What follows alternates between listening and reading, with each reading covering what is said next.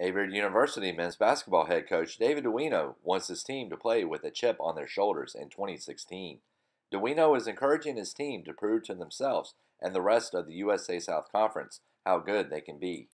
The Cougars returned 6 players from last year's squad, including a trio of impactful starters.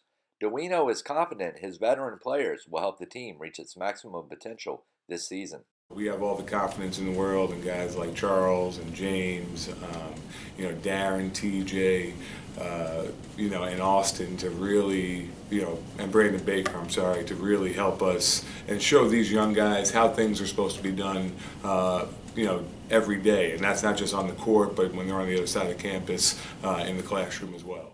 Averett will look to senior Charles Bryant for leadership this season. Bryant is the only 4-year member on the squad and currently sits 6th on Averett's all-time rebounding list with 602. According to Bryant, the returners have bonded and are ready to lead the team this season. But I think we handled it very well. I feel like none of us complain.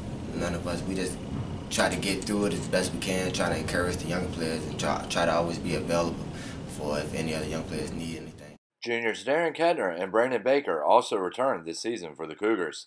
Kettner possesses a solid work ethic and provides versatility the team will use this season.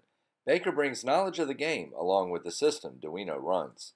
Junior James Contreras Jr. is also back for Averett in 2016-17. Contreras has appeared in 43 games while making 42 starts for the Cougars in 2 years.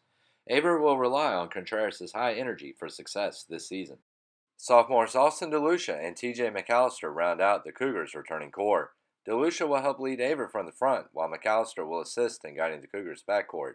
The duo saw considerable playing time as freshmen and are familiar with Duino's system.